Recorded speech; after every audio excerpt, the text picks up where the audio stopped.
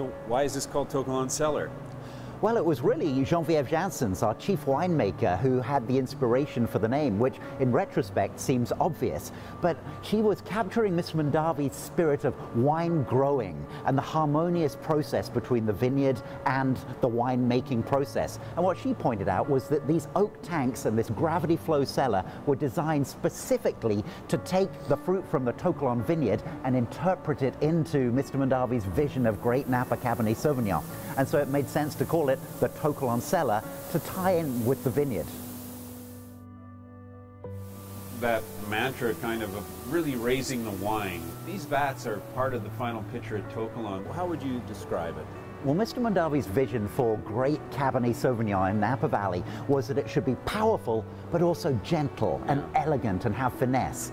Now, our fruit from the To Kalon vineyard is very intense, concentrated fruit, but also strong tannins and strong acidity.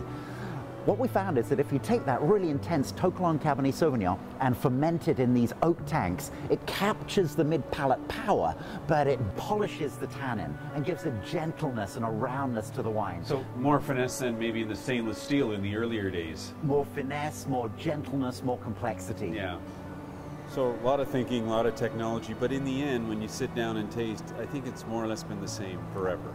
Absolutely. So of course every block of fruit tastes different, every tank tastes different, and it really comes down to tasting as a team at the end. So Geneviève and the winemaking team, and I join in, will assess every lot for quality and for style, seeing is this the quality and style of Reserve, the quality and style for Oakville District Cabernet, or the quality and style for the Napa Valley Cabernet. Which would have been the same questions that Robert and Tim and everybody asked back then. Exactly what Mr. Mondavi would have done from the very first day.